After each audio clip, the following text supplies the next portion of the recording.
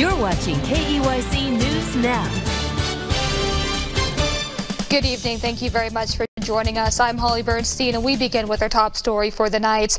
A young boy has sustained multiple significant injuries after being struck by a vehicle while riding a Razor electric dirt bike. The driver of the vehicle, 17-year-old Kyle Leroy Jeske, was driving south on Jefferson as the young boy was west in the alley from the 0100 block of Center Street. The boy on the bike entered the street and was struck. According to a GoFundMe set up by the family, the boy has been airlifted to the cities. The GoFundMe says he has a head injury and a punctured lung.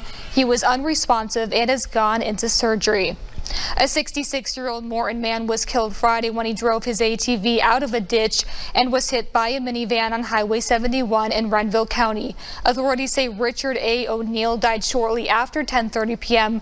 That was Friday when his ATV was traveling east from the west ditch when he drove in front of the minivan and was struck. The Minnesota State Patrol said 46-year-old Conrad Rainey of Red Lake was driving the van. Both he and his passenger were taken to Redwood Falls Hospital with non-critical injuries.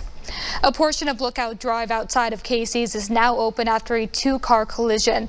The North Mankato Fire Department and the North Mankato Police Department both responded to the scene. Police say 2 people were transported to Mayo Clinic Health System in Mankato with non-life-threatening conditions, but there were no fatalities. One man was shot and another wounded outside a funeral at a North Minneapolis church. Officers responded at 12:41 p.m. Friday to a report of shots fired outside of Shiloh Temple. Police spokesman John Elder says the shooter fled, but officers later stopped the suspect vehicle and arrested several people.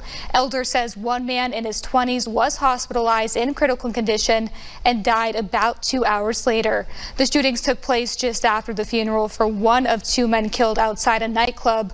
8 people also were wounded in that incident.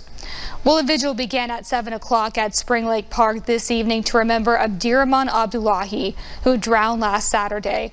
Abdullahi was a 4th grader at Hoover Elementary School. Megan Gray has more.